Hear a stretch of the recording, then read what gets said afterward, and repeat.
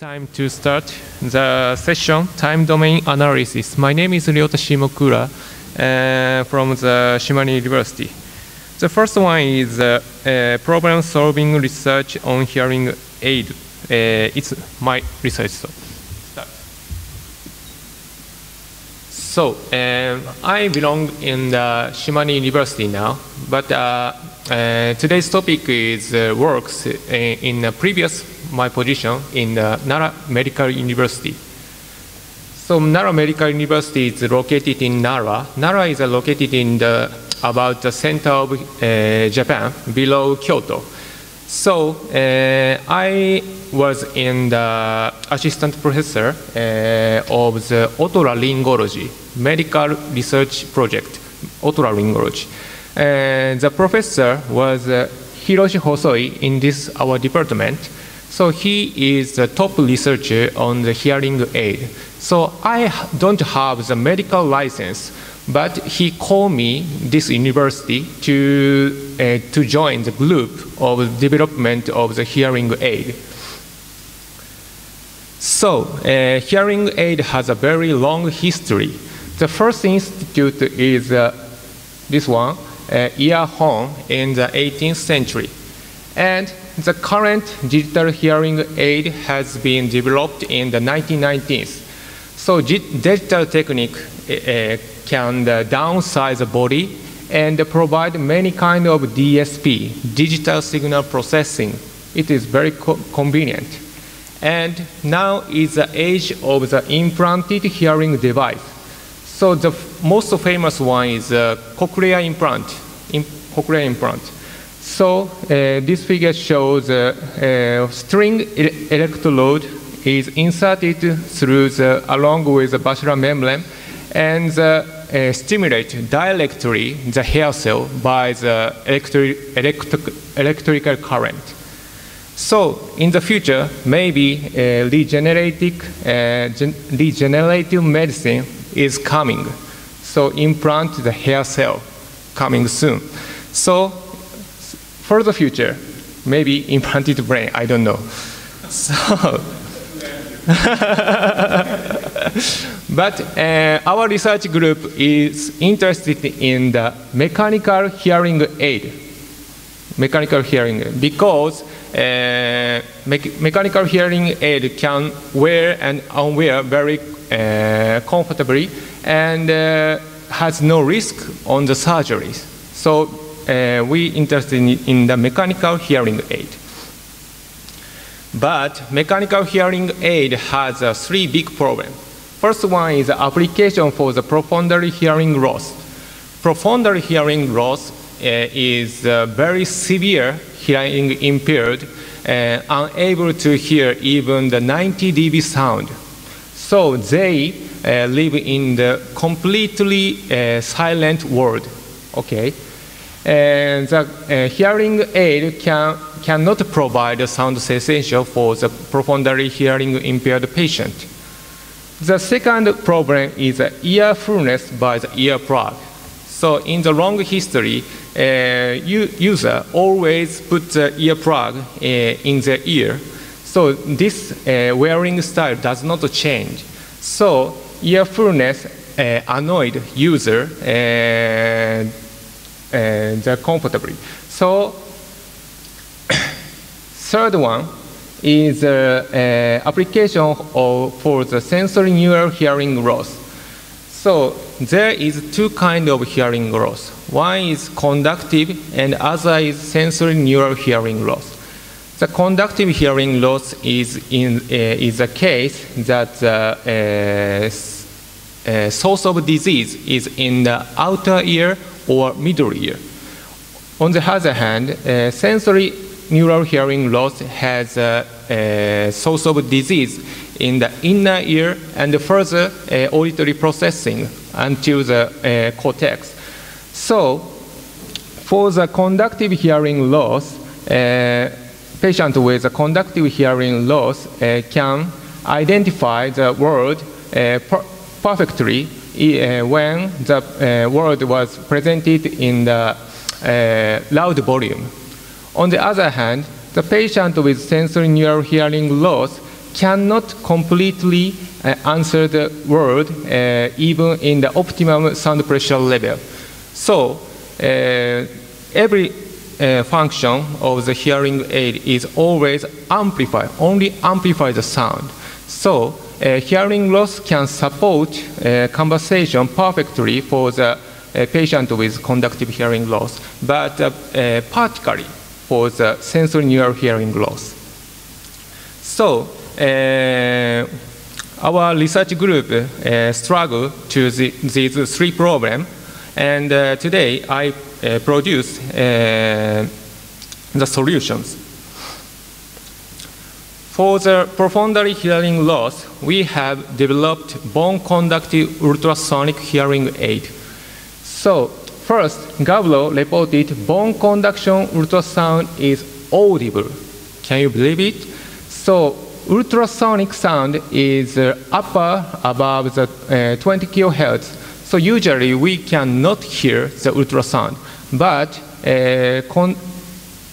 by the vibrator using like this to stimulate the mastoid by the ultrasound, the user can hear the sound sensation. It's very interesting. And 50 years later, Leonardo reported the bone conductive ultrasound can be heard also the profoundly hearing impaired person.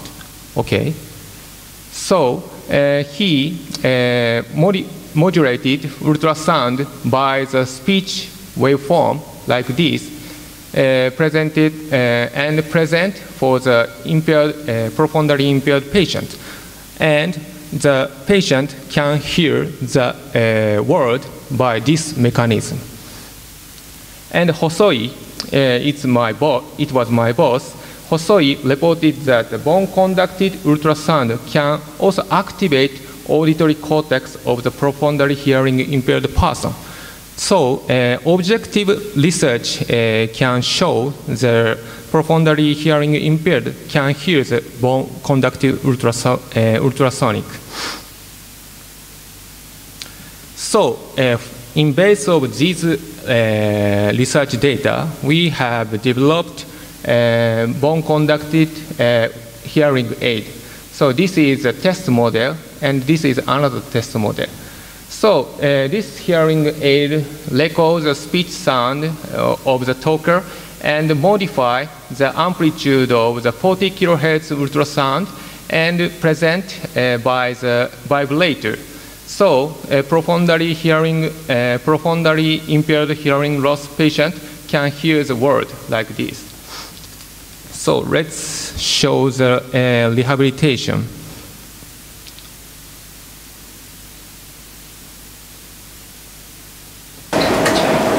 He is a profoundly hearing impaired patient.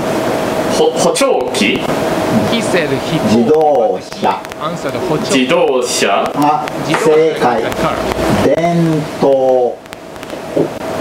Dento is right. 病棟惜しい。惜しい Different answer. 伝統。カンガルー。 Kangaroo is an animal. カンガルー。カンガルー正解。はい It's correct. 白熊。 Shirokuma is a white bear. 白熊。白熊正解。はいライオン。ライオン。ライオン。Lion is very difficult for him. すいません何のことかちょっとさっぱりライオン。ライオ But ン。 using a living information, Lion. he can answer the さくらんぼ。さくらんぼ正解。 cherry. So he can answer the word pronounced by the doctor. So usually he is profoundly impaired, so he cannot hear any sound usually. But using this hearing aid, he can identify the word like this. Okay. So I conducted rehabilitation for him, and this is a number of the session from 1 until the 11. Maybe it's past 1 year. So he can present a correct answer at 80% for the word test on the 3 options. So next second problem is ear fullness. So to change this situation, we developed the transducer like this one. So this transducer vibrated oral cartridge. Oral cartridge make outer ear and distributed exterior half of the external auditory canal. So this transducer vibrates all the cartridge, and the vibrated cartridge generates sound directly to the external auditory canal like this red line, yes. So this mechanism is very close to the voice coil and horn of the loudspeaker, the same mechanism. So using this mechanism, you have had to vibrate only the cartridge.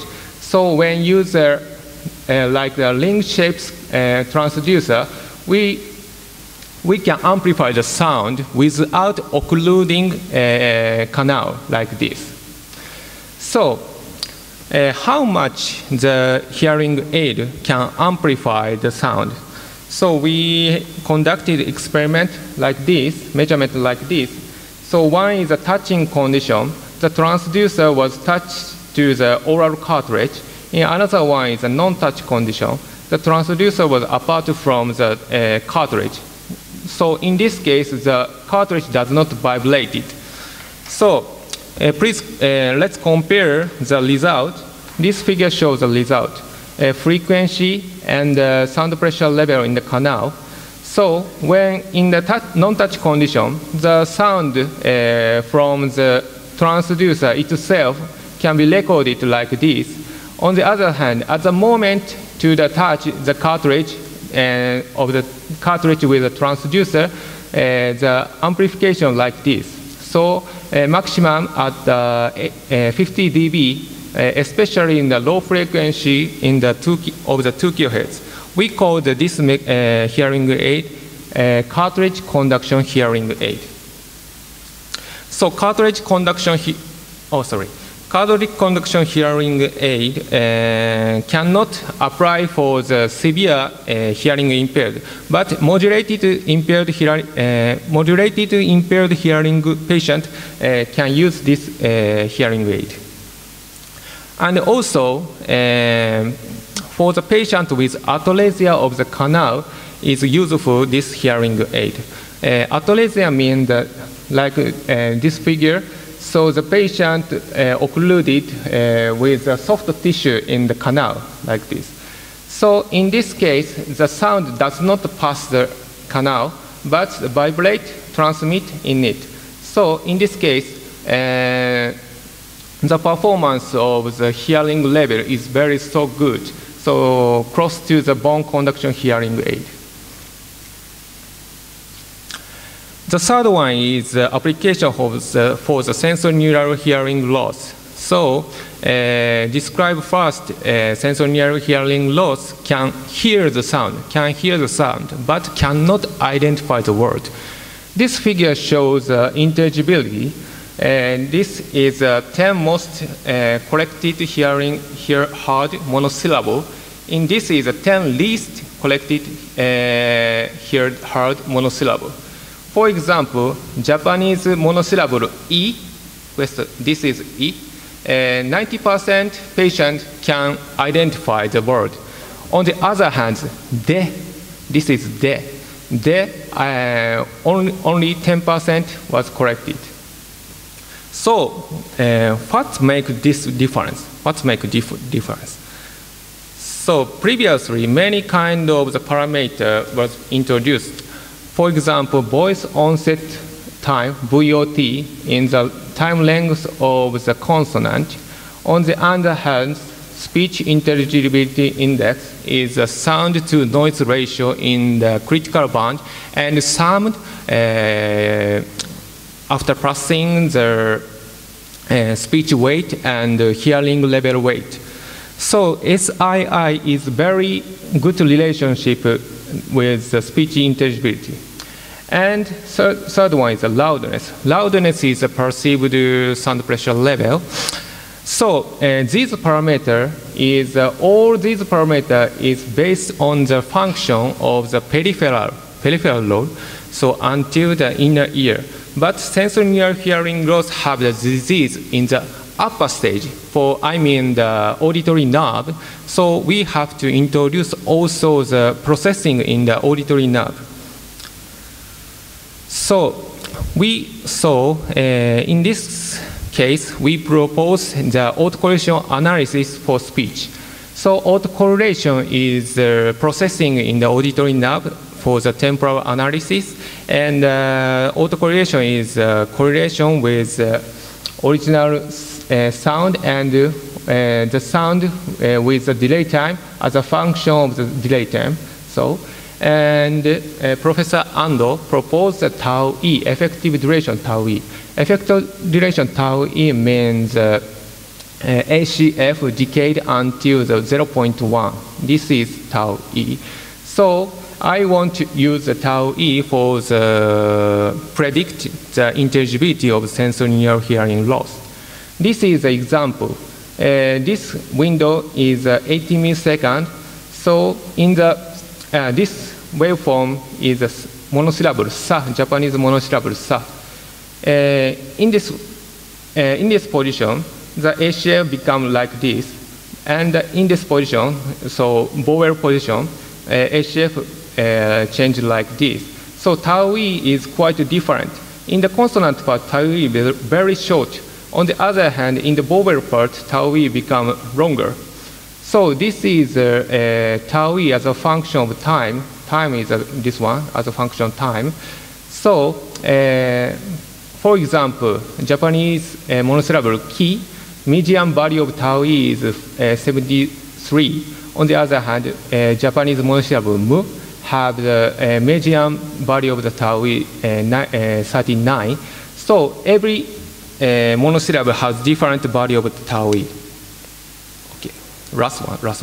This is a relationship of the intelligibility with the parameter. So every parameter, almost parameter does not fit the percent articulation, but only tau E median has a good relationship with the percent articulation of the sensorineural hearing loss. It means that tau E is very explained well about the intelligibility of the sensorineural hearing loss.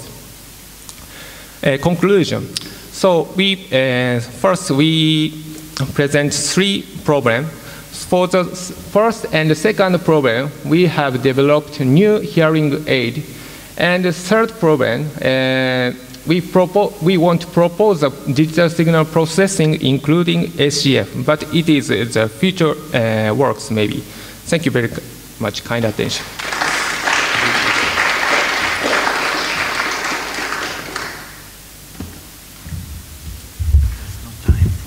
Okay.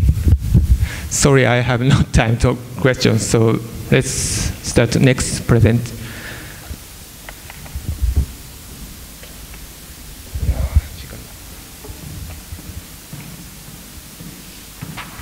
Next presenter is Nicola Prodi. The title is Using Time in the Evaluation of Effortful Speech Recognition. Good morning, ladies and gentlemen. It is my pleasure to be here. And I will spend this time to discuss with you the usage of time in the evaluation of effortful speech recognition. So the outline, we will go through the effects of noise on attention and cognitive processes. So we have a kind of broad perspective. Then we will stress the need for easy listening experience as a prerequisite for good outcome in the tasks. Then we will introduce the framework, the theoretical framework for effortful listening, and then deal with measures, current measures, and focus on the application of response time in some of the experiences that we had in the last years. And then I let you with some literature to make some, some more precise information given. So the basic mechanisms deal with distraction of divided attention. This means that when you have several tasks, you have auditory tasks and non-auditory tasks, then noise can hamper this allocation, and this is the distraction of memory, of attention, sorry. Then there is the impact of the coding of the signal. Of course, this is about working memory that we will see later on. And this is a mechanism that is at the core of the recognition of speech, so it's quite important for us. And then there is other mechanism of intrusion, which are dealing with the what happens when noise enters the procedures of exchange of information between the parts of elaboration units. But in particular, we will see this functioning of our cognitive processes. From the input here you have, sorry, inputs here. Then you have these elaboration stages. Then you have the outputs and feedbacks.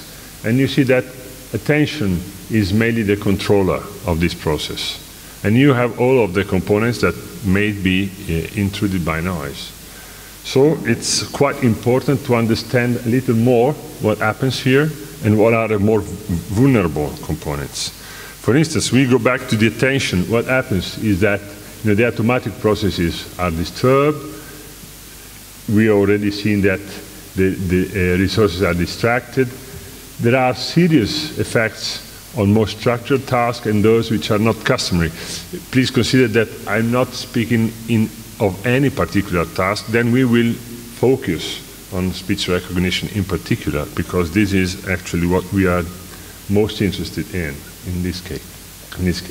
So the main causes are salient noise events, unexpected noise events, and higher level noise.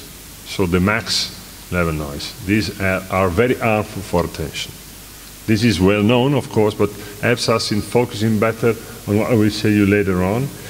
And of course, linked with that is the probability of absence from the correct activity. So I'm distorted, so I just almost quit from the current activity, which is very, very dangerous for many types of activities.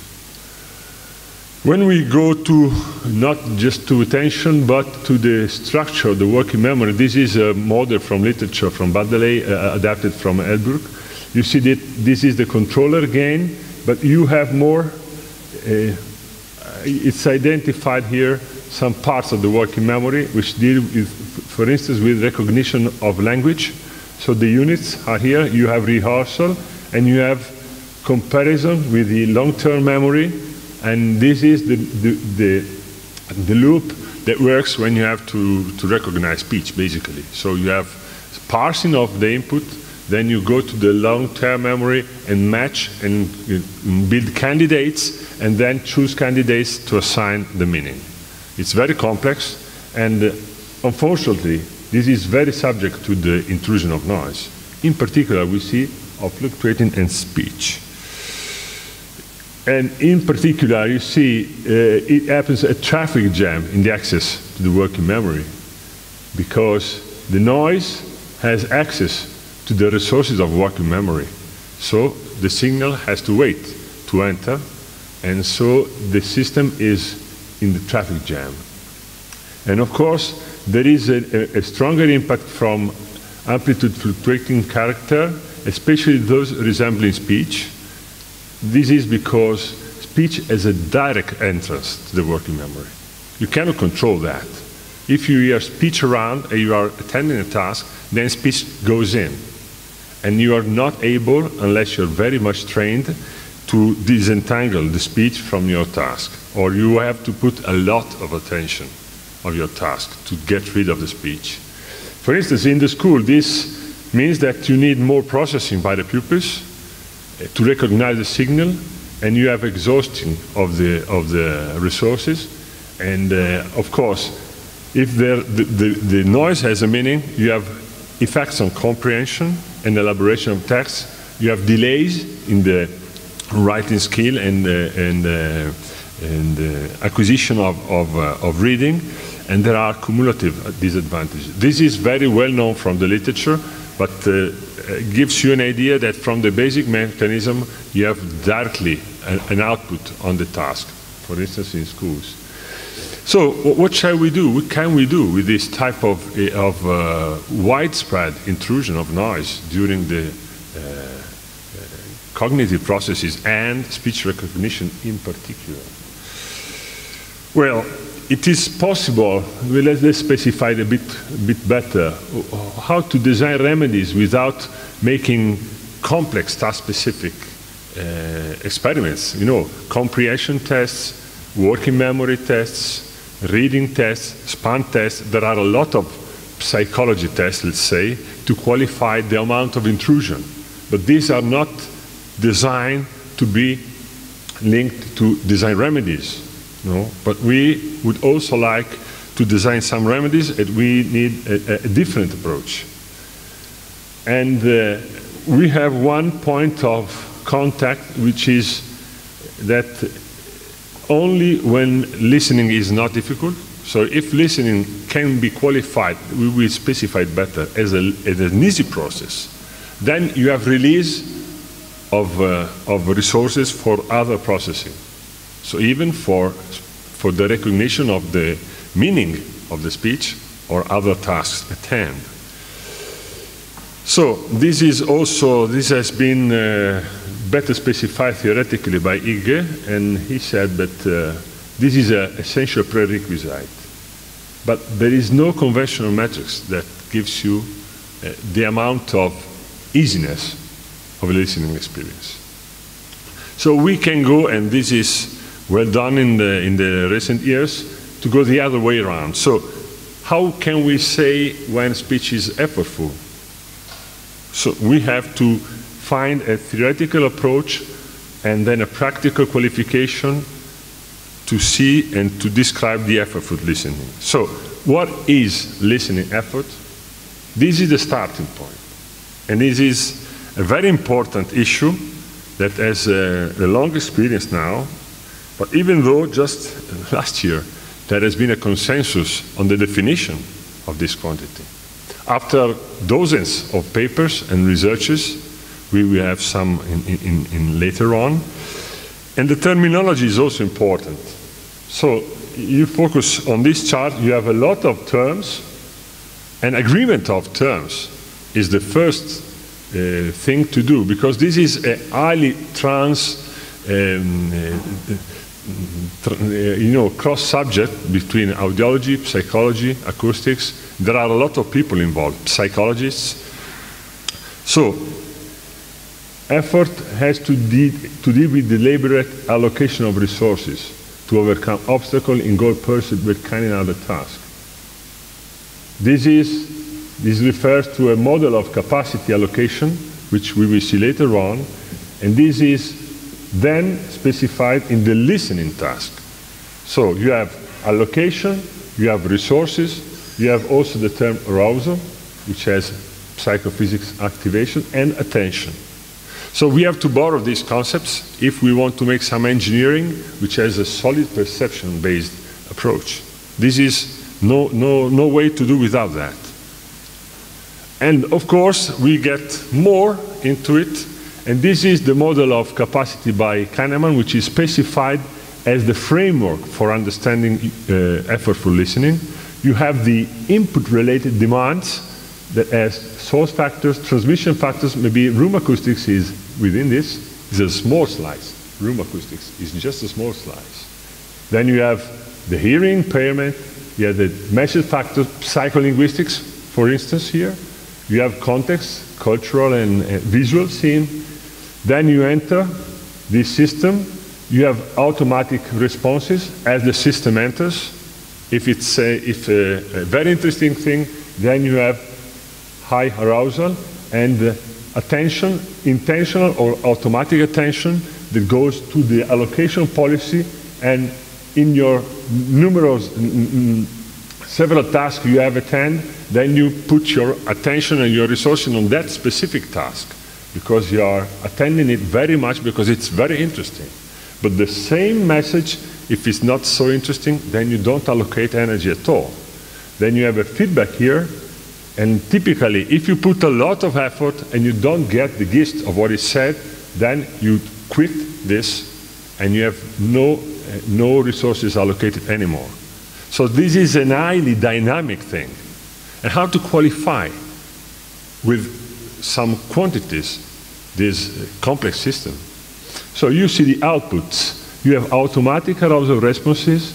This is under our conscious control. For instance, pupil dilation, skin conductance, cardiac responses. And you have other set of attention-related responses, which are, again, cognitive behavioral, and we will focus on reaction time, but you have also some brain things, and you have autonomic nervous system, which is more unconscious, is actually unconscious, but pupil dilation, again, this is very important because you have a direct access to the mental effort, and then also you can describe by self-report. So there is a number of measures, but none of them gives you the whole picture. They are able to give a part of the picture, may have potential to shade light on some specific types of intrusion, of mechanisms, but as you can see here, we would like to have control over one factor and to have output control from a single factor, which is not possible. You cannot have this one-to-one matching because the system is too complicated. So what we can reasonably do, and to find correlations under control conditions. And what we actually had done in the last years is to focus on maybe the most simple of these quantities, which is response time, and has some good properties. For instance, this is the definition. You have the auditory stimulus, and then you have the response, and you take the speed of the time, and it's a direct measure of speed of processing. This is from the 60s, that is done also in speech recognition, but it's speed of processing, literally. It's incomprehensive. It can be improved by merging with other measures to cover this multifaceted construct, which is listening effort.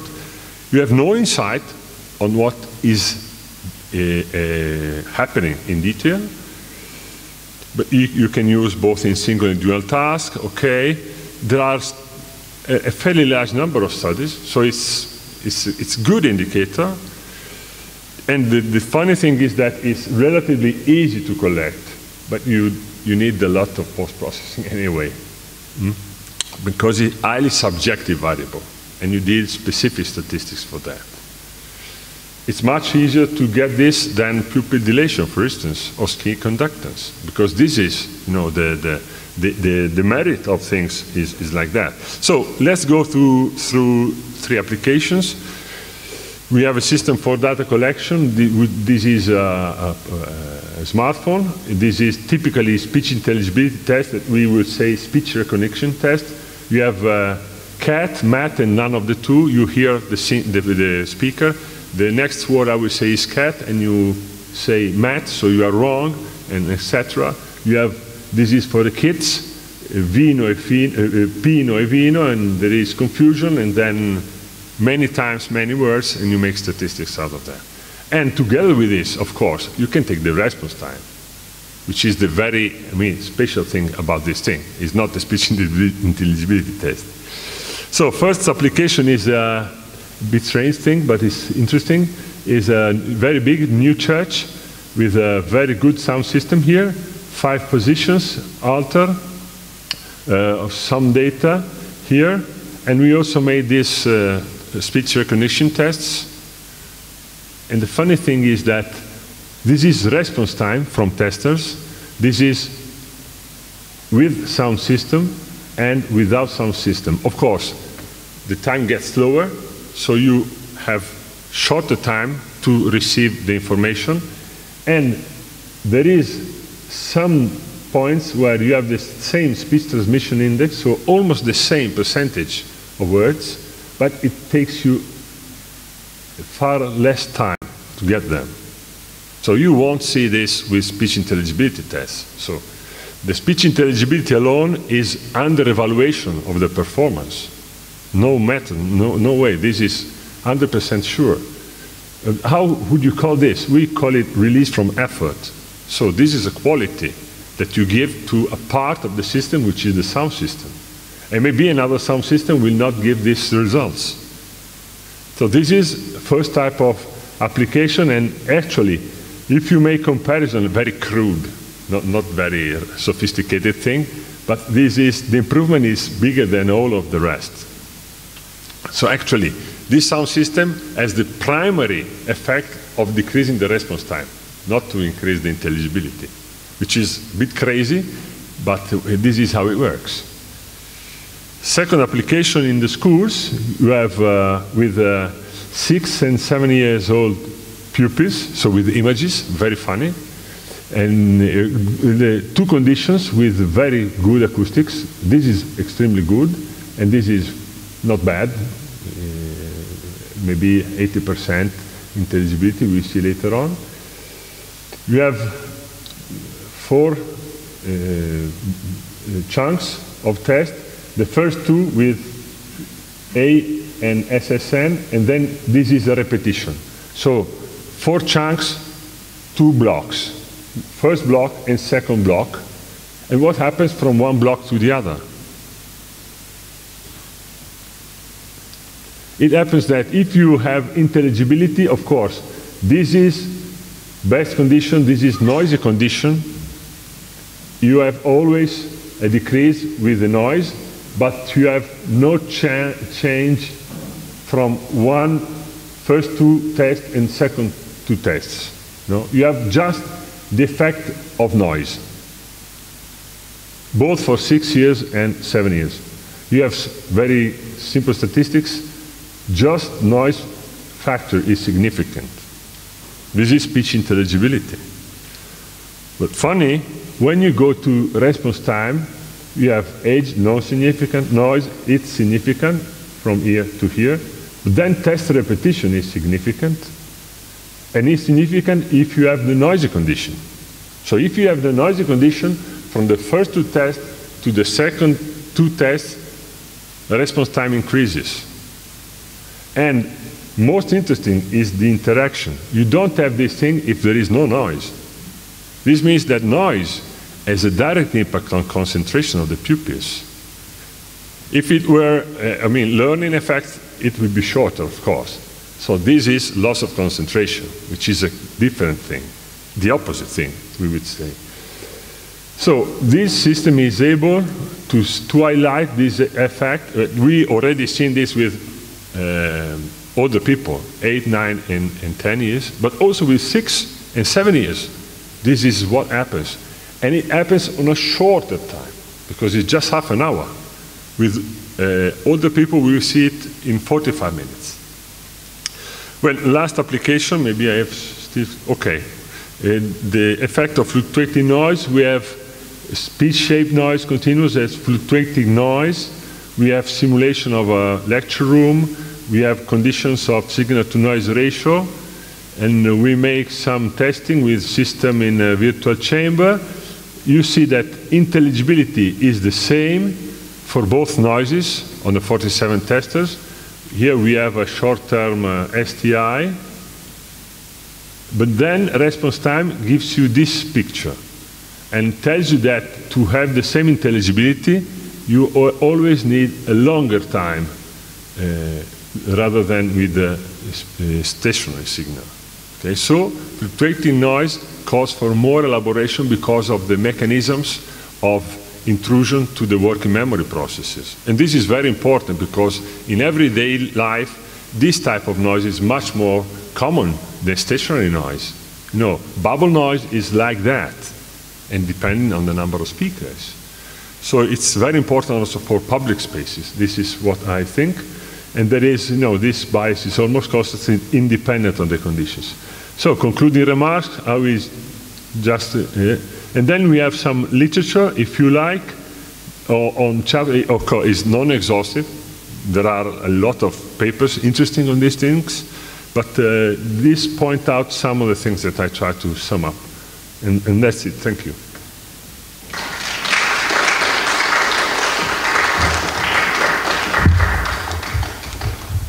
We have a short time. Do you have a short, quick question on the floor?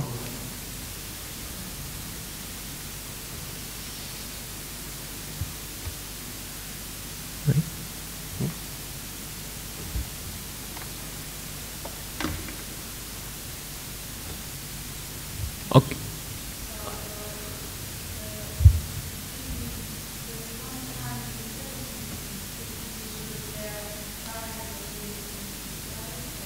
Excuse me? Second experiment? Okay.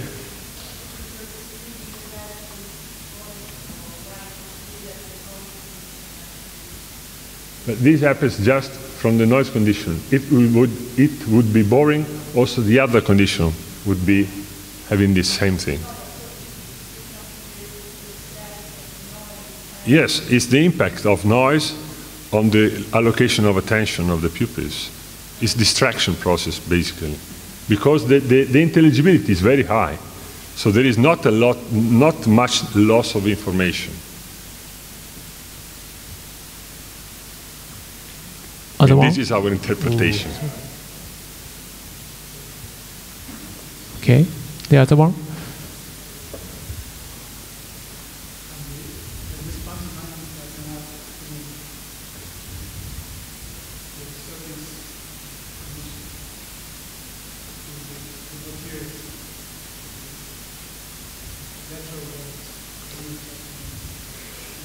The acoustics affects the response time as a whole. It's not tied to some material. It's not an acoustical design parameter. It's a design parameter to understand the perception of the speech delivering in this case.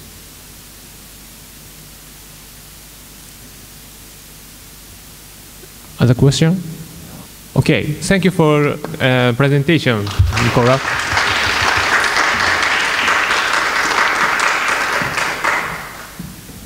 So next presentation is from the Federica Morandi. The title is Envelope Extraction for Hourly Decay Estimation, a Subjective Survey.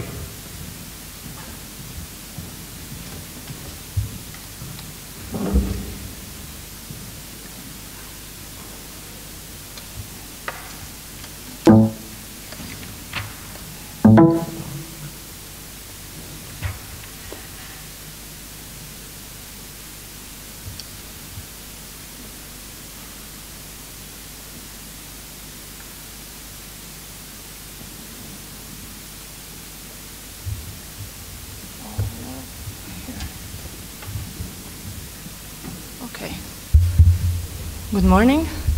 So I'm Federica Morandi. I work in the Department of Industrial Engineering. And this morning I will show you and discuss with you some results of a listening test we've been performing in our laboratory relative to the perception of reverberance. When one has to deal with the perceived reverberance, of course, the master work is represented by the paper by Attal, Schroeder, and Sessler, 1965, where they basically made a listening test and showed that the perceived reverberance was related to either the very first part of the energy decay, or they proposed to constrain the time interval in which to evaluate the slope of the energy decay to 160 milliseconds. A few years later, Jordan proposed the definition of the EDT, so the evaluation of the slope of the energy decay in the first 10 decibels, including the the early reflection zone, time area, let's say. And if on one side we have to consider the definition, what is the definition of these parameters, on the other side another discussion is related to what is the determination of these parameters. So in 1965, Schroeder published the more than famous paper about the Schroeder's backward integration method. So in this case, these parameters would be evaluated on an energy decay curve. Griesinger, since 1993, claims that maybe for the evaluation of the very first part of the decay of the impulse response, this method is not the best suited to determine the energy decay, and so proposed other solutions. So the debate is still open. Two of the two most important ranking models for architectural acoustics include reverberation as the subsequent reverberation or as EDT, and so it's a very important parameter, of course, to see what's the perception related to this criterion. And in the last 20 years, much attention has been paid on the use of envelope instead of backward integration energy decay curve. Why is that? So the first study maybe are done by Sato and Hidaka that date back to 1998. Here I just put a recent work by Brian Katz and Paul Luiter. They basically just showed that if I have multi-slope decays, maybe the Schroeder's integral is not does not fit the impulse response. We're not talking about what the Schroeder's integral means here. Just like from the visual point of view and the perceptual point of view, we see that the backward integration has a drawback, which is it suffers from the inertia, because it's a cumulative energy integration, and so it accumulates energy from the tail to the beginning of the impulse response. And if I have an abrupt change in the slope of my energy decay, maybe due to some very strong reflection at the beginning of the impulse response, or a double slope decay as in this case, then the backward integration is not very sensitive to that. Of course, it's got its physical meaning, so the question that Katz was trying to answer is there a perception threshold for which the backward integration is not sensitive? And here we're getting close to the topic of this talk. Simona De Cesaris, which is the co-author of this memory, for her PhD, she studied a method to determine the pre-processed energy detection method, following a previous work by Dario Dorazio. And the result of the method is this envelope that we see in this picture. We have a real impulse, a measured impulse response, and we see that the backward integration method returns the dotted line, while the envelope returns the solid line. From here, it's clear that basically, if we consider just the reverberation time, the two curves return the same results. If we consider the EDT, the two parameters return different, very different results. And that is because of this inertia that the Schroeder backward integration method brings with its definition. And so the question is, of course, this method was proposed, but the question is there a correlation between the perceived reverberance and the definition of EDT that comes together with this new proposed method? To answer to this question, of course, we had to perform a listening test. And so we chose to perform a one-sided pairwise comparison test. So basically, we had several assessors. They were subject to two stimuli.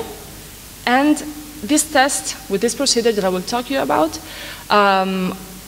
was aimed at determining whether there was a difference between these two methods, these two parameters, and so to support the use of this envelope in the evaluation of the early decay time. Why this test? So we chose to go for a one-sided test because we knew a priori where we were going to. We knew that this method would return, for some cases, a smaller EDT, and so we knew that the perceived reverberance was supposed to be lower. From the statistical point of view, the only difference, it depends on the number of assessors, basically. So the point is that we started with 70 assessors, now we have more than 100, and so we're hoping that increasing the number of assessors, we will be able to test with other combination these results. This test is a first choice test, so the assessor did have to respond anyway. It was not admitted to say, I don't know the answer, or I'm not sure. And of course, when you have to do this test, you have to set some risks, some false negative rate, some false positive rate, and these are basically the test parameters we chose to set the experiment.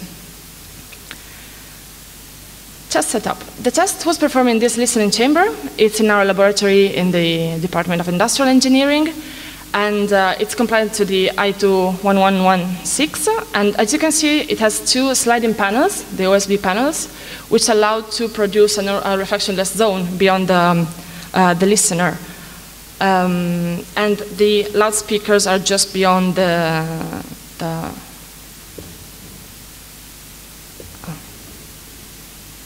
screen. Thanks.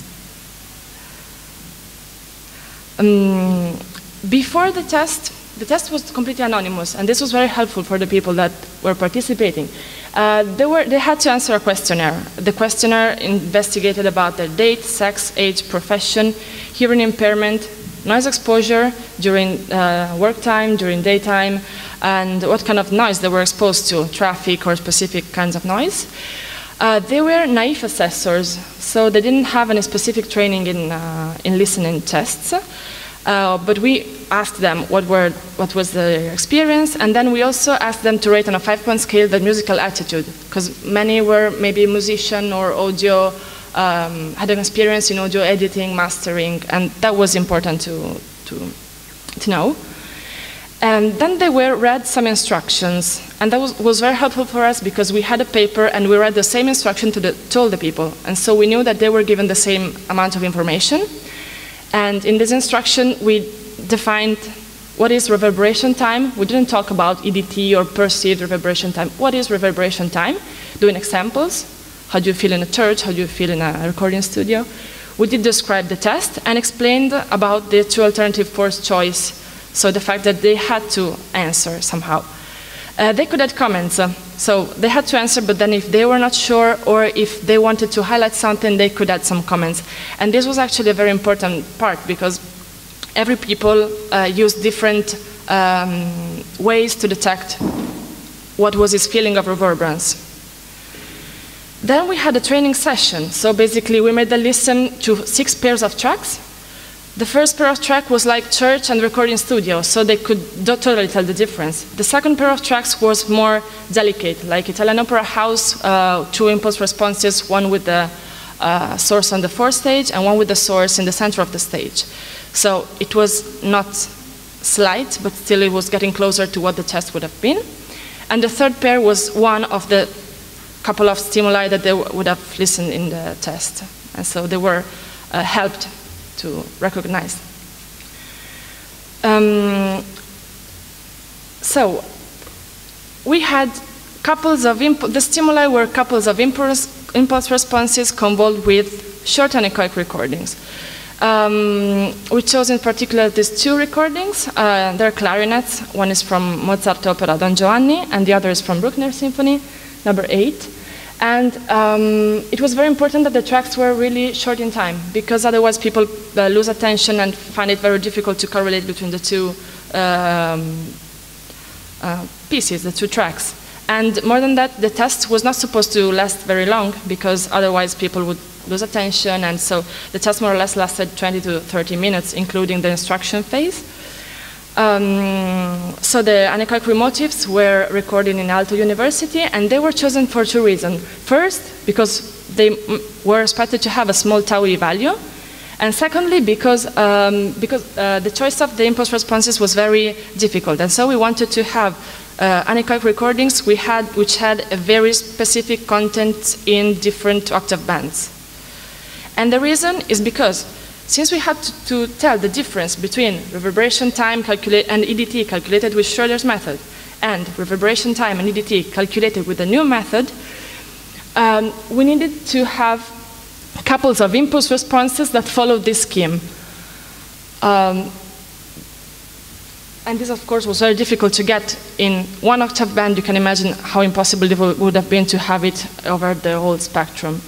So we had 2 couples of impulse responses, and the 2 impulse responses had the same reverberation time with Schroeder's integral, the same EDT calculated over the Schroeder's integral, energy decay curve, the same reverberation time if calculated with a new method, but a very different EDT if calculated with the new method. When I say different, I mean we consider the J and D as different, as of course So as you can see here, this is, for instance, two impulse responses we measured in the Mazzini Theater. We wanted to make the test over real impulse responses, not to have synthesized impulse responses. And we luckily could do that because we've been carrying out this huge research project on the acoustic characterization of opera houses. And so we had a great availability of impulse responses. And the two I showed you before were taken in the Mazzini Theater, which is the one on the top of the picture, in two boxes. And so there were real impulse responses. So as we said, we had just a couple of stimuli and they were presented in a listening room, and at each assessor we asked which one of the two stimuli is more reverberant. So if they could assess that the one with the lower EDT calculated with the new method was less reverberant, then we could demonstrate that this works. So let's go for a listening test. I hope nobody's playing outside because otherwise I will make it different. So I will let you listen to two tracks and then I will ask you which is the more reverberant.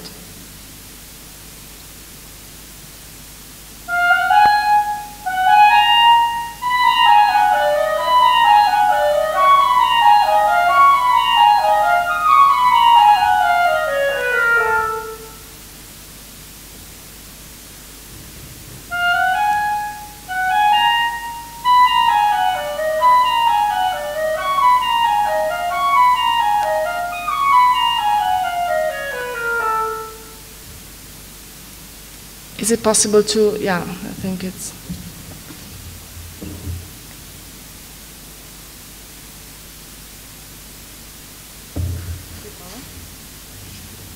Okay, I'll try again with some more. Okay.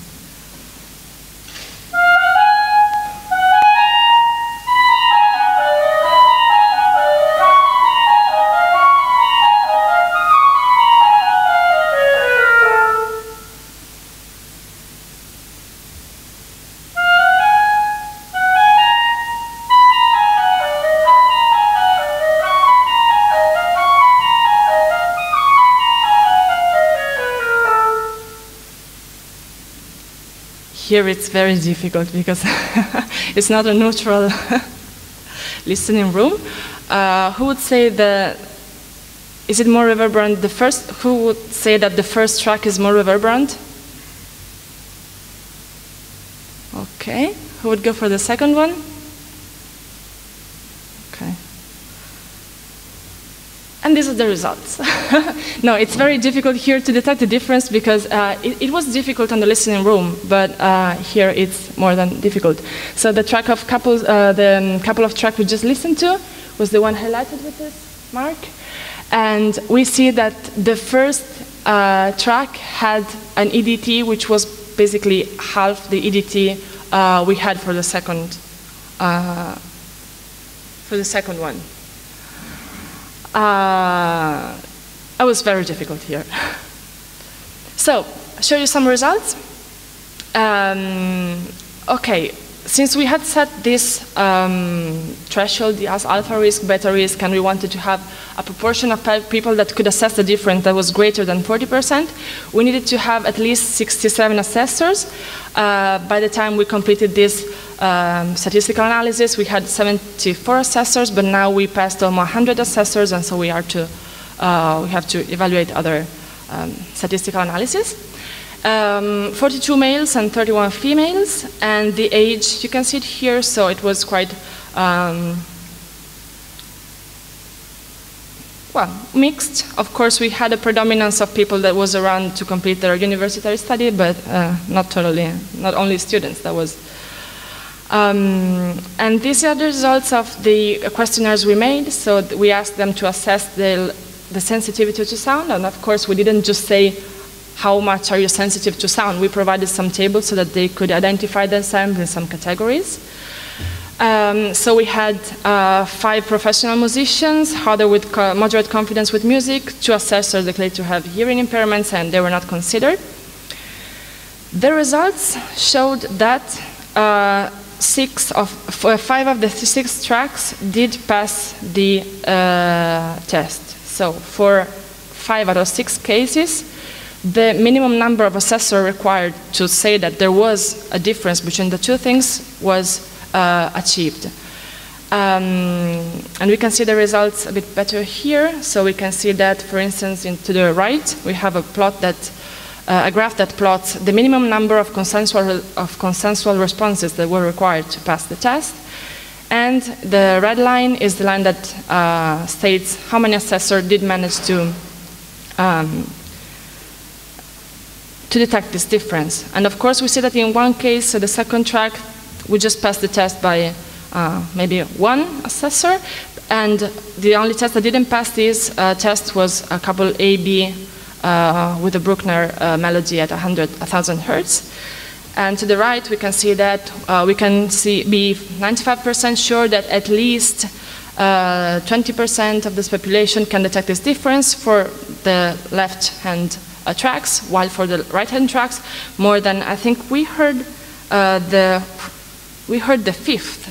So for this track, we just heard the results were that at least 60% of the population was able to detect a difference, and to say that with this new method, there was a perceptive relevance of in calculating EDT with the envelope instead of with the Schroeder's backward integral. To go to the conclusions, quickly. We've been talking about the definition of EDT and how still nowadays is discussed, the thing that maybe for the very first part of the decay, the critical 0 to -5 decibel or -10 decibel, the definition is still an open debate. We've been performing these subjective tests on listening with some interesting features. So we use listening chambers, we used measure impulse response, which is not that common for this kind of tests, and we did manage to collect a great number of assessors.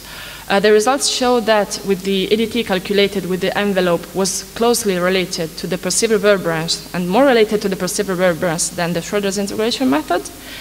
And the future work, of course, there are some things that we need to work on, update the results, need to evaluate more complex sound, because now we had really a specific short sound of single instruments. What if the mix of instruments are together? Do I perceive the difference or not? And then the third criticality, I would say, is that, of course, we just checked that in the impulse response we showed, the reverberation time and the EDT were the same. But of course, in this, we are hypothesizing that there's no dependence on other criteria. So this is another topic to be further investigated. Thank you very much for your attention.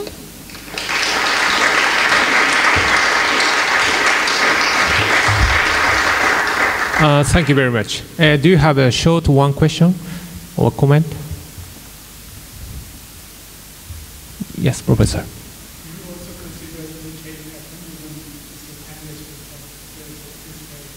No, we had the cliff type decay, because in Italy we had the measurement we used were recorded in the were acquired in the Italian historical opera houses, and when you have the stage on the source on the stage, then you always have a very strong direct sound and some early reflection, but the slope in general is like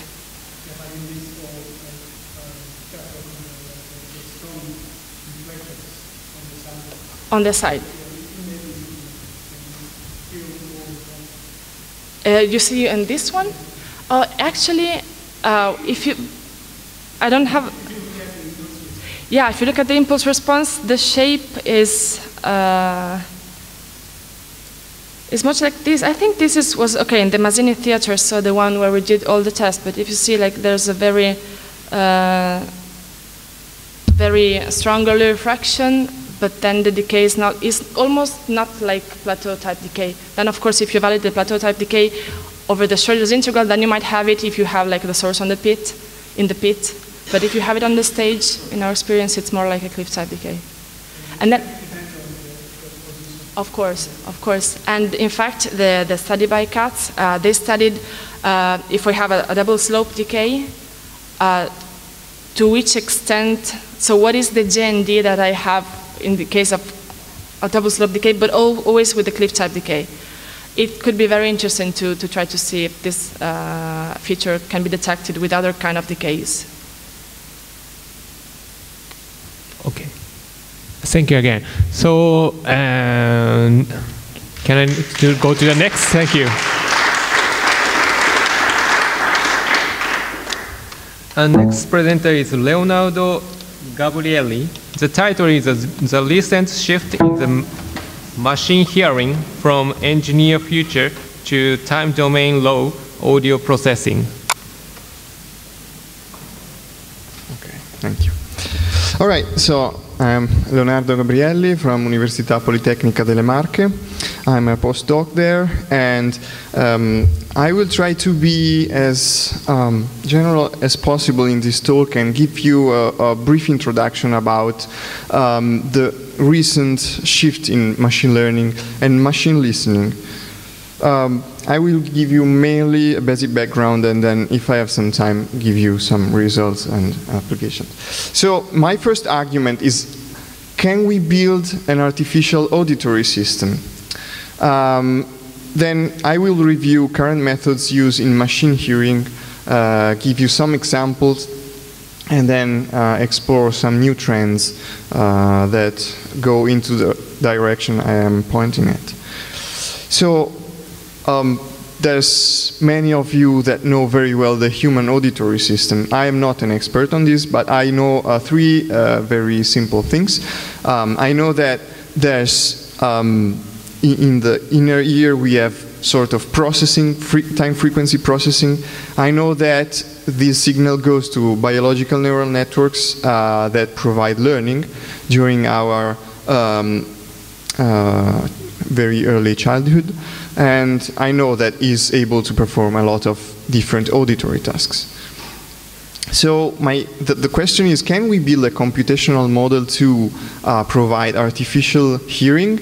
And this should be able to provide us good results in several tasks, like speech recognition, polyphonic music transcription, events, rare sound events detection, like detecting a baby crying, glass breaking, and so on, or even sound design, which is a very complex task, anything related to audition.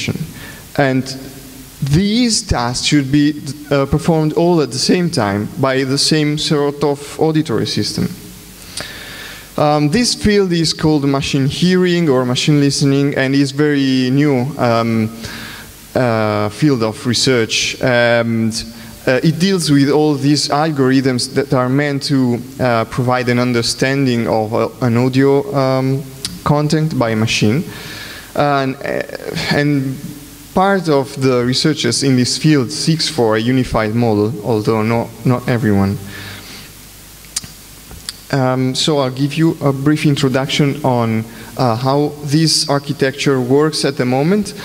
It's mainly based on neural networks. Okay. These are algorithms that employ inputs to provide us predictions or classification that are compared to ground truth labels to measure an error, which is then used to train the network and improve step by step. This is a supervised approach, which is the most simple maybe to explain now. And it relies on features, so numbers, let's say, that are extracted from one or multiple audio sources and contextual information, and this is usually based on traditional DSP techniques. What are these features and what they do like? We have spectral information and end-engineered features. These are two different approaches, actually. So by spectral information, I mean everything related to frequency or time frequency. So I'd say like STFT, which is very elegant as a solution, and it does not lose any information in principle, but it has a lot of free parameters that influence the results, like how do you, the Fourier bins, the hop size, and so on, and is not really psychoacoustically motivated. There are variations of it, like the constant Q, STFT, and other psychoacoustically motivated ones, and then, well, we can use mag and phase, magnitude only, and so on. And then there's other features these work very well in the speech domain, like mel frequencies, cepstral coefficients, which are more psychoacoustically oriented, and they compress the information very efficiently. But they lose some accuracy. And then we have other transform I won't go into that. And then we have end engineer features. This may, there's a whole world of end engineering the features. You could extract envelopes, measure the zero crossing rate, measure energy, or you could do frequency domain stuff like spectral flux, spectral centroid, calculate the pitch, of course, and all sort of stuff. And if you have multiple sources, you can have time difference of arrival, GCC coefficients, so some spatial measuring, and then you have also context data. And then you can do post-processing of this, so mainly statistical processing, but also some signal processing, like derivatives of the signals.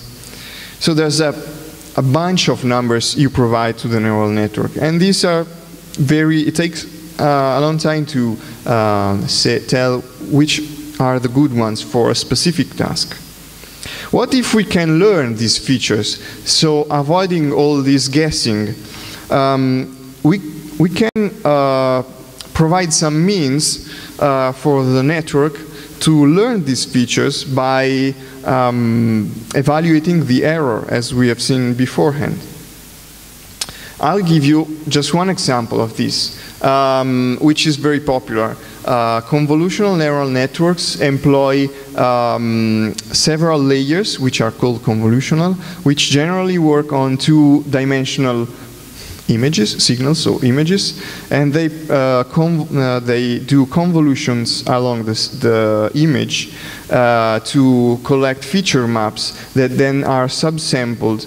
And the nice thing is that the filters you use for the convolution has learnable kernels. So the learning provides you this mean to collect features.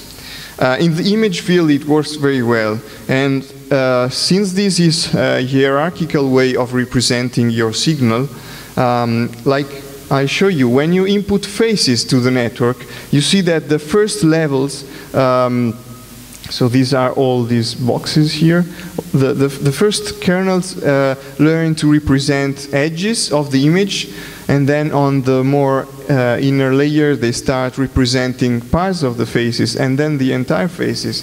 So they really fit to the task at hand, which is the task of understanding faces. This is a nice solution because it's very elegant and it reduces the time of developing your DSP algorithms with trial and error. But it has some disadvantages too, like often the computational cost is very high and not so accurate in some generation tasks. I will show you later. And we don't always understand what they learn. In the audio field, we mainly use spectrograms, which are not so intuitive as images. And it is not intuitive for us sometimes, but not for the network as well. So this is just a pipe organ sound is not very informative. So I will go into this with just one example. This computational sound design is a sort of topic I'm starting at the moment, and the aim of this topic is to get the sound designer as close as possible to the result he's looking for. And we need this neural network to listen carefully to the sound. This is the architecture we are using recently. It's a convolutional neural network, as I shown before, with a spectrogram as input of a target sound. It provides us some parameters that are fed to a physical model that is able to synthesize the original signal, so that the reconstructed signal should be as close as possible to the input signal.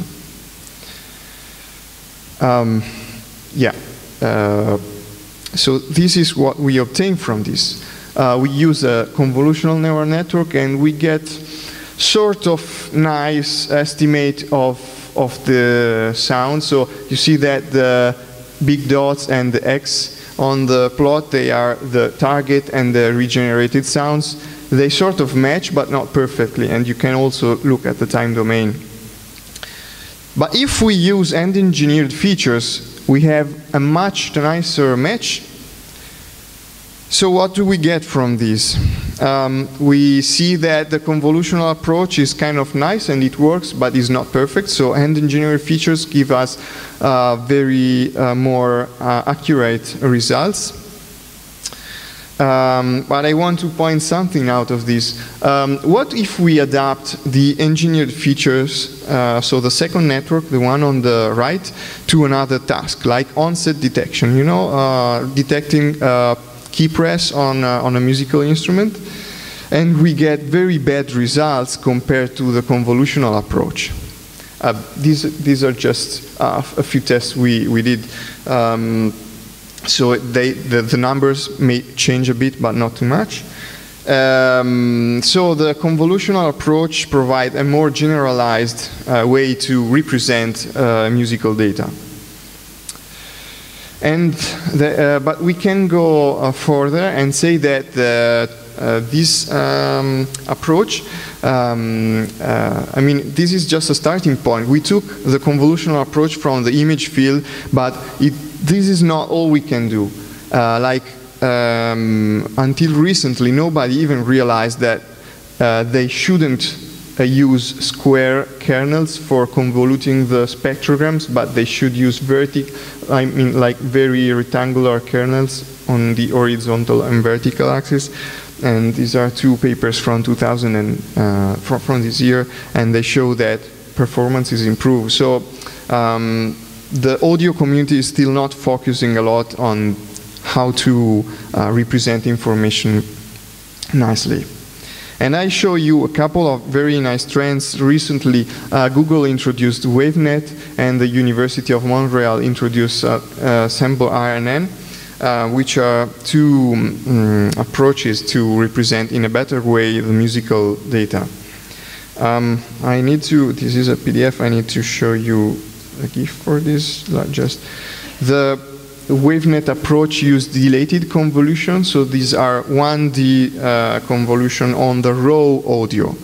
And in this way, we can boil down all the information to the upper level to get only the most meaningful stuff. So from here, there's convolution, which are done in this trellis approach, and they are learned as well, like in other cases. Then there's another approach which uses recurrent neural network. I won't go into this, but I just want to show that this approach is hierarchical as well. So all the information is stored at different level, and all these tiers look at information at different time scales.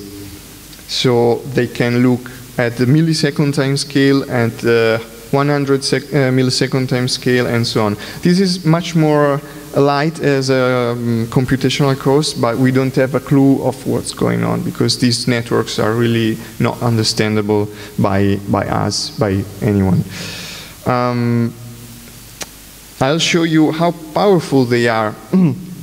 I will show you, let's see if it works.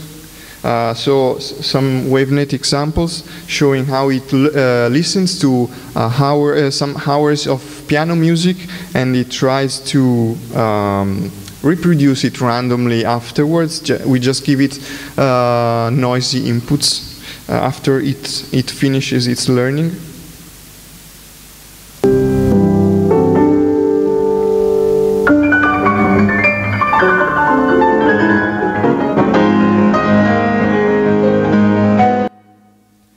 Okay, I'll just play another one. Yes.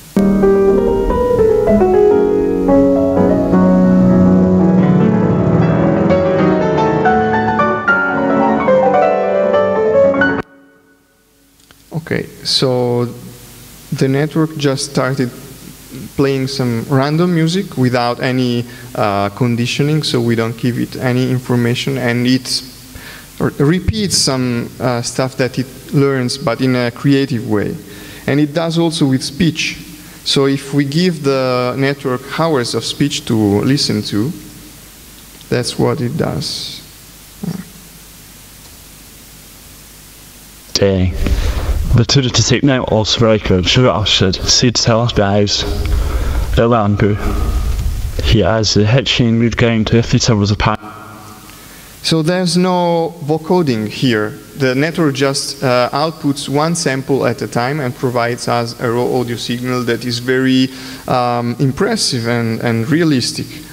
So they learn acoustic features, and they even learn the evolution up to a 1 second scale. So in the piano sounds, we see that it can learn it can create some melody and then it starts changing, then there's some melody and then it starts pushing all the keys.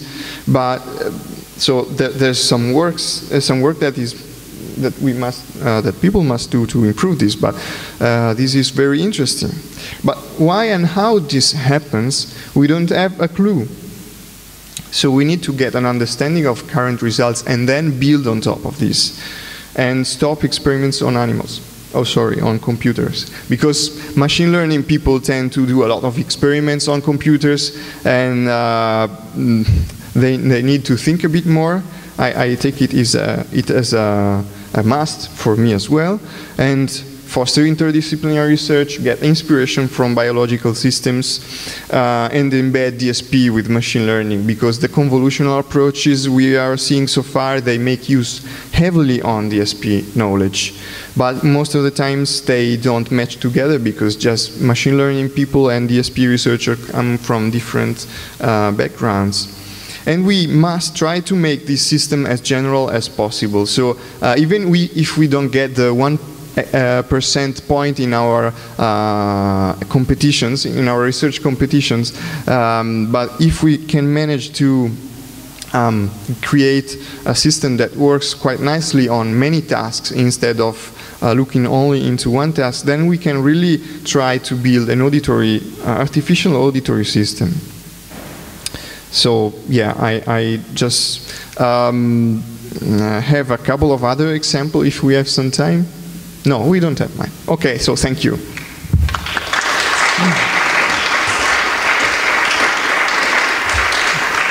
Thank you very much. Do you have a short question from the floor? Yes, please.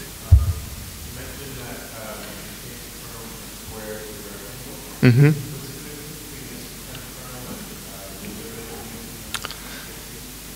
All right, we don't change the STFT, we take the spectrum as in the previous case, but instead of using square, like, I don't know, like 3 pixel by 3 and convolute over the image, we take very thin kernels to span the frequency axis to get very meaningful timbral information, or on the horizontal axis to get onset information, bit information, and so on. And then, like, we could have half of the frequency, and so we go on and span the spectrum like this, or the other way around.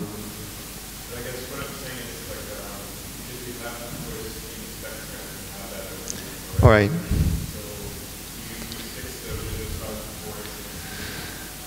Okay, no, actually, these are two separate parts of it. So,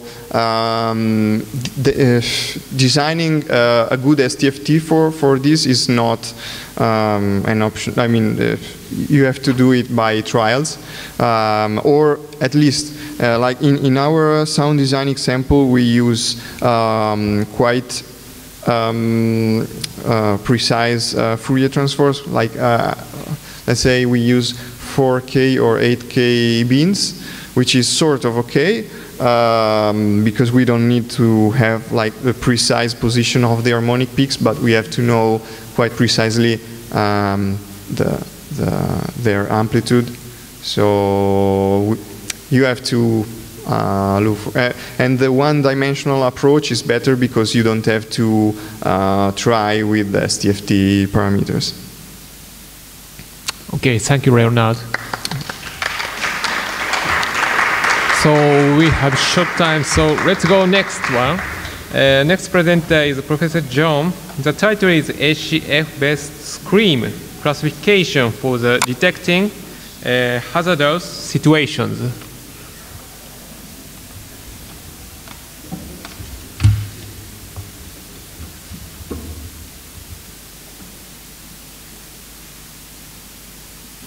Thank you, Ryota. I just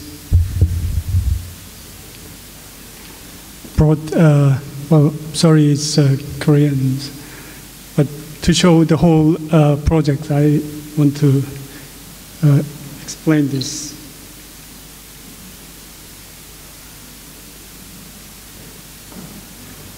Yeah,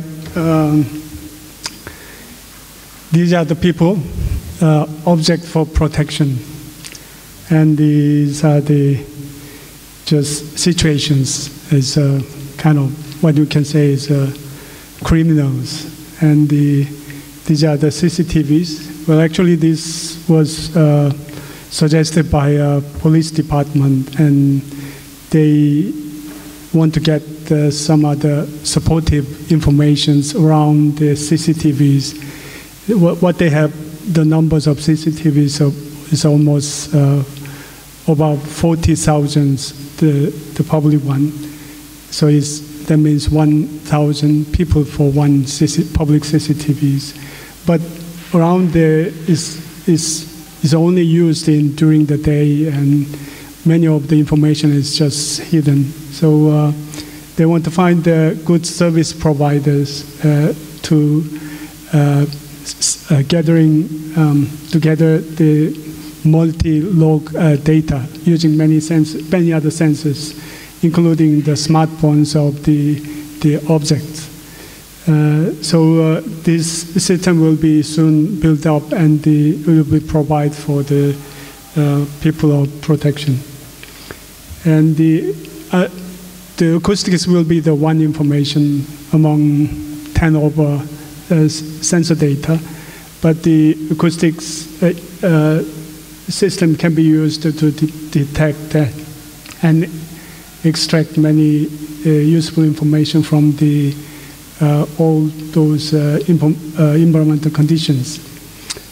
And what we should provide is we should have real-time data, and then respond to about the criminal activities to the police department as emergent incidents. So this means we cannot just deliver the large amount of data to the police and then they can analyze it. It took too much time. So it's more or less at this part we should do something to minimize the latency. But this is a kind of later goal, but if you deal with this spatial acoustics, you can get some more information. So it can be considered in the outside condition, also in the room acoustical situations. But if it's outside, then this basic information is needed. Like if it's a room, then because this CCTV is always installed in the same positions, so if we have such kind of environmental situation, in other words, noise mapping in outside or the room acoustic of impulse response, it will be the basic information to control those accidental sounds so that we can consider the real situation. So, but for outside cases, even though we use many other sensors for acoustics, but we need some basic information such as traffic noise levels and this incidental human noise and all other natural sounds. So this can be information. In this case, within this situation, we were asked to detect female screams. Actually, we gathered more than 30 female screams, and we could divide 3 cases. Roughly 2 cases is a non-scream and scream. So you can listen to these 3 screams, and try to find out which one is non-scream.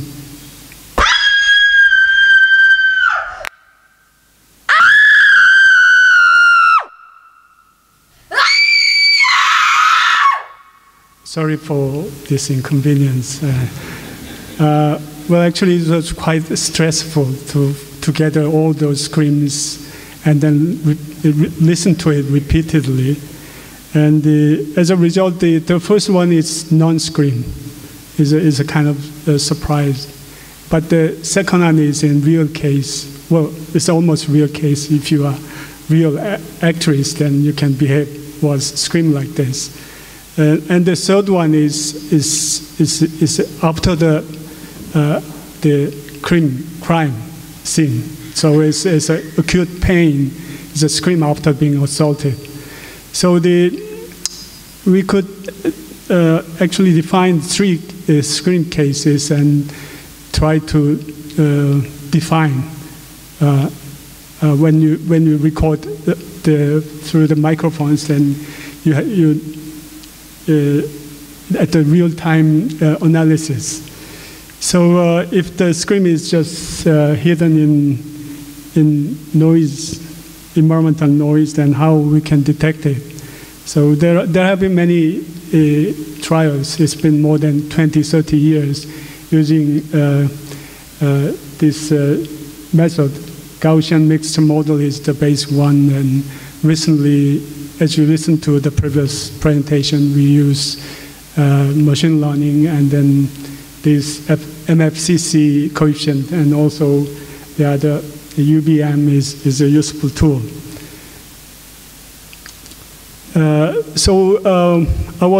We were actually suggested about the situation in the scenario.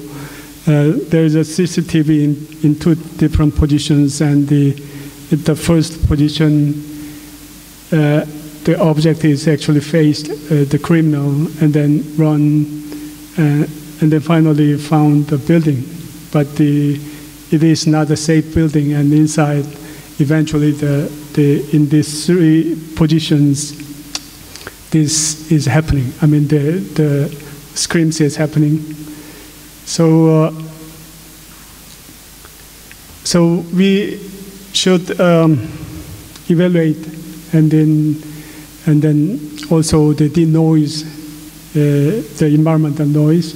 But because there's a lot of noises, we consider trapping noise and just pink noise, white noise, and human babbling sounds. And in those situations, we first pre-filter the sounds and like to get any clues from the filtered one. So if there's any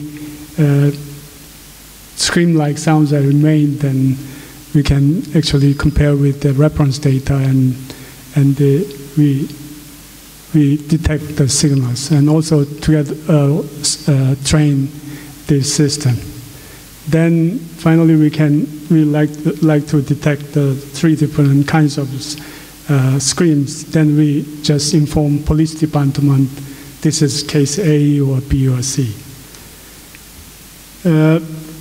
For pre-filtering, we use different filters. We also use echo filters for the case of rooms, and also dereverberation filters. But sometimes dereverberation filters doesn't provide good information for the filtered sounds.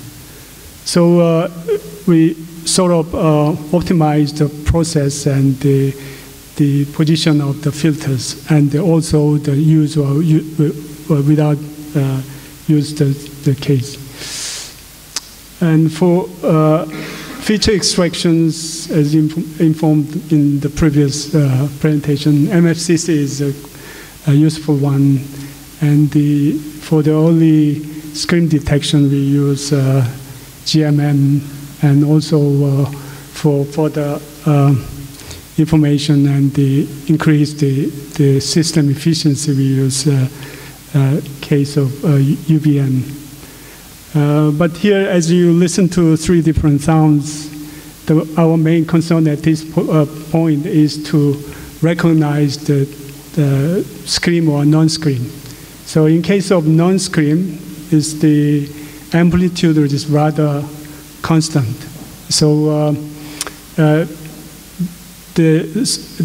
person is make the scream, but as you can see here is all different frequencies is actually revealed and the constant. But in the real scream case, in origin situations, it's very variant, and then the sounds coming out from different ways.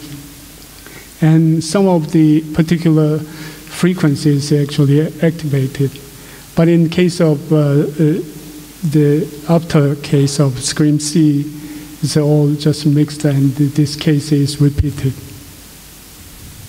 So at this point, we try to use ACF, autocorrelation function, to recognize the signals. This is quite useful because even after the filtered case, only there's a kind of very small clue. You can use just these waveform patterns so that you can recognize the different types of scream. So pi 1 and tau 1 is actually tell you about the frequency and its pitch strength. And then tau E is, as the previous cases, is a variant of the waveform patterns. So we try to use this and try to find out, and the scream A cases is quite flat, but in scream C cases, tau 1 and pi 1 values is higher than the others. And also tau E cases, the scream B, which has got very variant amplitude, it shows highest values. And we also investigate sound quality aspects about loudness and sharpness. Although we make the same LEQ values, the loudness variation and the sharpness is different. As we can expect, the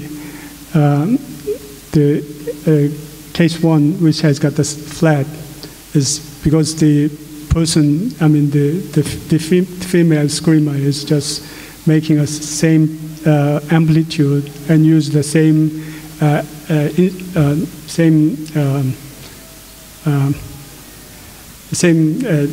sound generators. So it shows the highest loudness.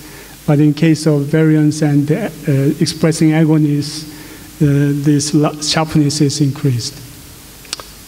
But in detection of the accuracy of this system, we use human, not the machine itself. We try to find out the reference values of human detection after filtered out, whether they can actually perceive the screams remained in the filtered sounds, so that we can compare this as a reference to evaluate the system recognition. So this perception test is one of a valuable tool to evaluate the system. And also, if we can get the binaural recording, then the localization is quite a good information to catch the sounds or source or the crime conditions and situations. But at this moment, we are just allowed just recording monoraurally. So this year we actually started this project, and we just in the initial stage, and we just at this point we just clarify about the classifications of scream and non-screaming, and then the ACF, we found also the ACF is a good tool to recognize the different waveforms, and we will try to use perception test to optimize the system. That's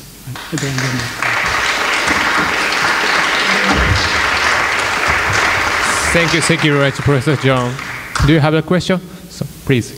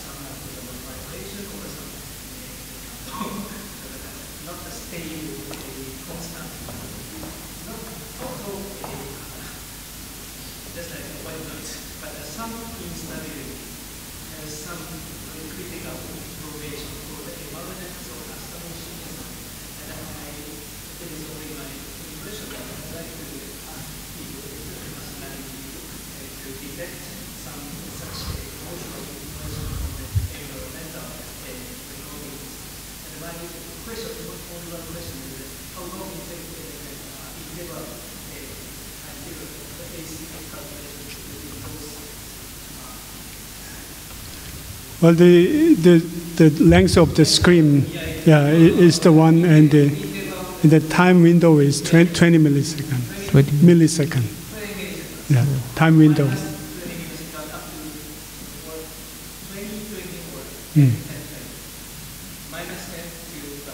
It's plus minus 20 milliseconds.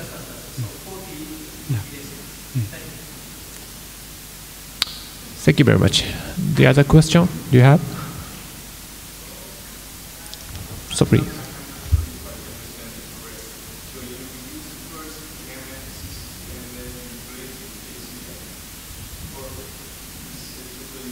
There's a different approach. Yeah. Okay. So thank you again, Professor John.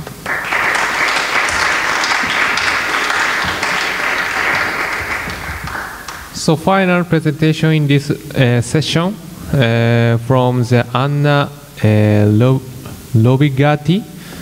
The title is MIMO Auralisations of Comunale Theatre in Bologna. Let's start.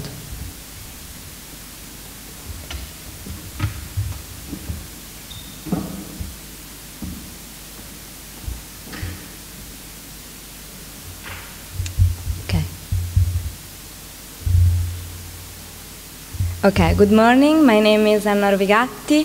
I'm from the Acoustic Research Group of the University of Bologna.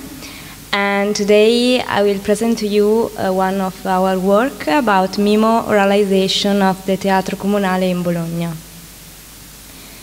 The theater was designed by Antonio Galli da Bibbiena in 1756 and was opened at the beginning of Italia melodrama period. And during its history, the theater was renovated several times, and the last renovation was in August 2016, where all the seats of the stalls were replaced. And as suggested the whole volume and the occupancy of the theater can be considered an average-sized Italian opera house. As concerned the acoustic of the theater, it was previously studied, and the objective parameters suggest that the theater is quite reverberant. So that's why the Teatro Comunale was the first theater in Europe, beside the Bayreuth Fitzpelhaus, where the Wagner's opera were performed. And that is also why Bologna is called Wagnerian city.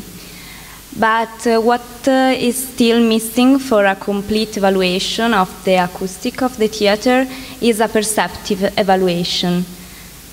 A perceptive evaluation can be realized by a sound immersive experience with the auralization techniques.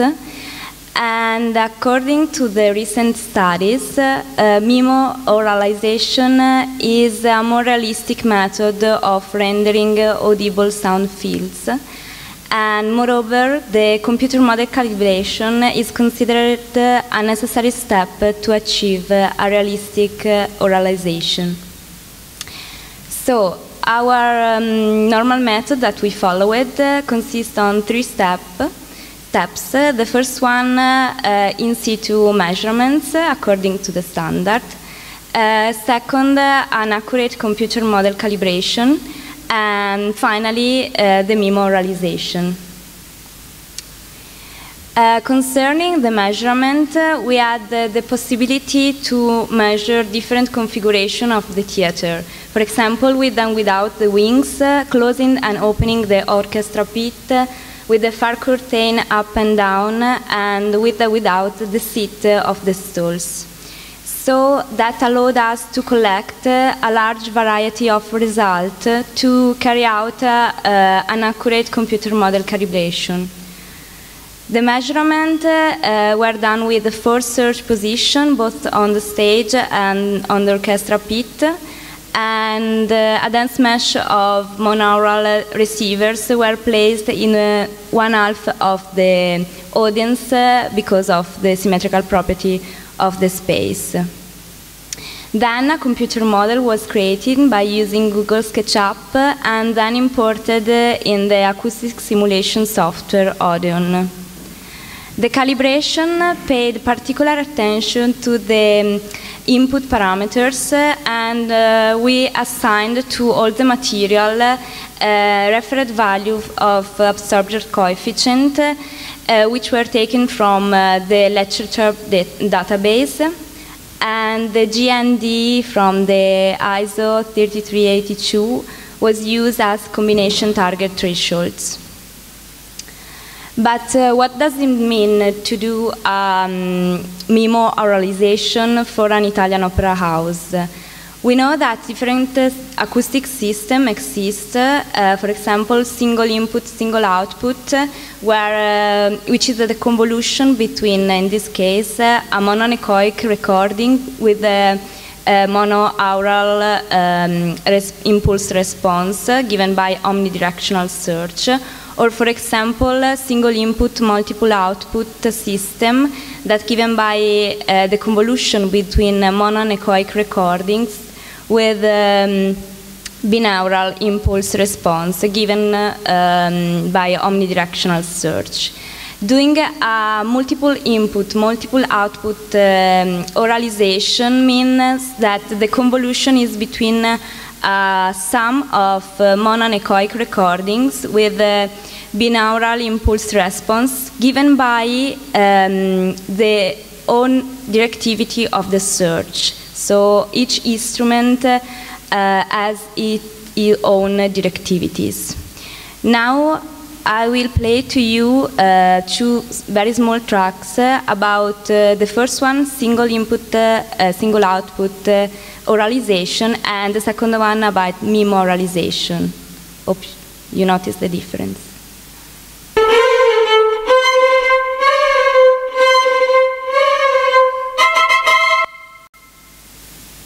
MIMO.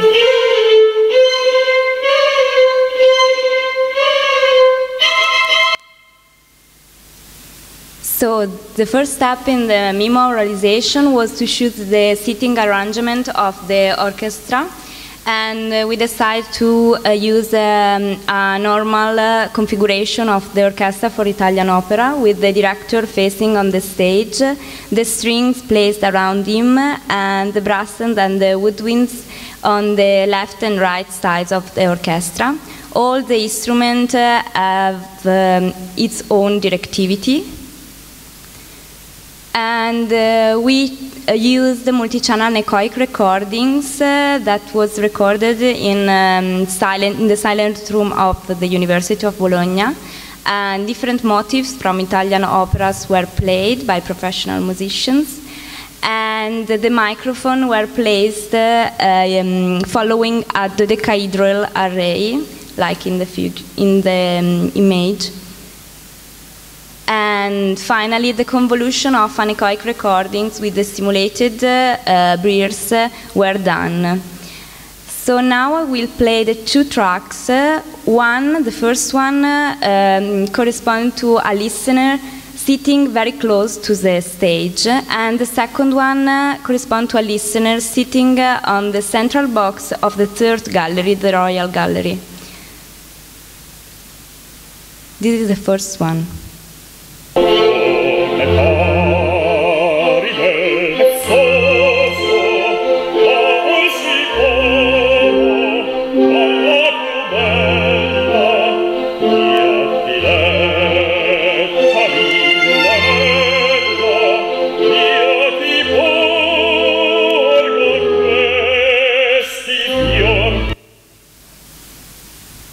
And the second one in the Royal Gallery.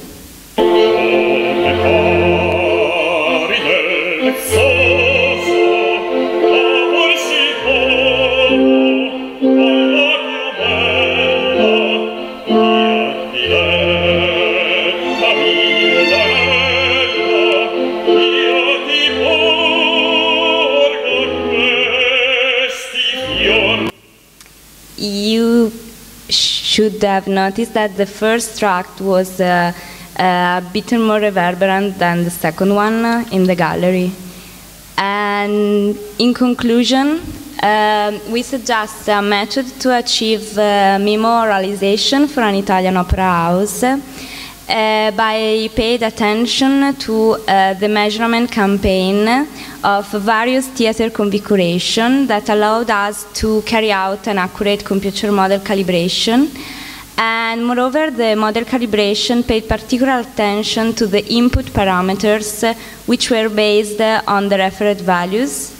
And following the recent literature as a guideline, we extended the MIMO auralization technique to an Italian opera house.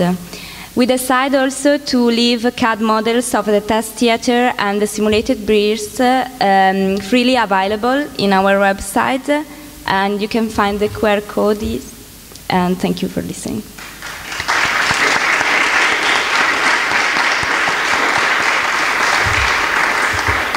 Thank you very much.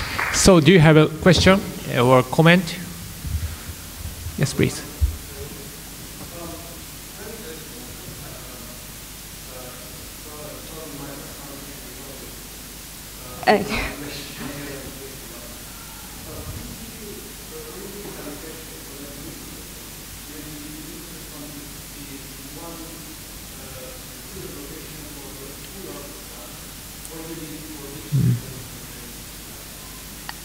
Do you mean the last recorder on?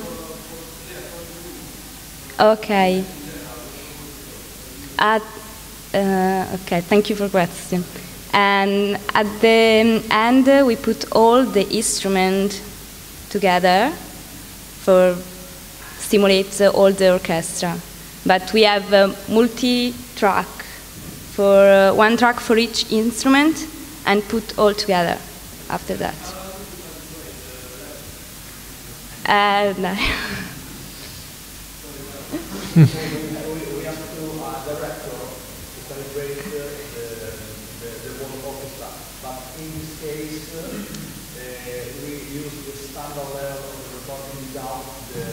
Yeah. The director, so it's just unsampled. Sorry for the uncovered parts in the section. No, because I found that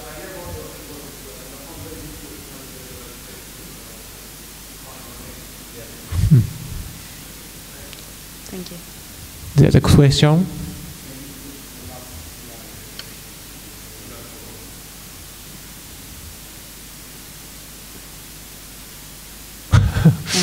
To take picture.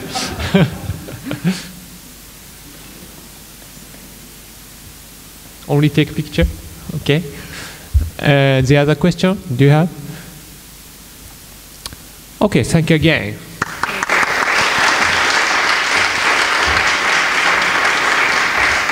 Thank you for every presenter and every commenter. Thank you again.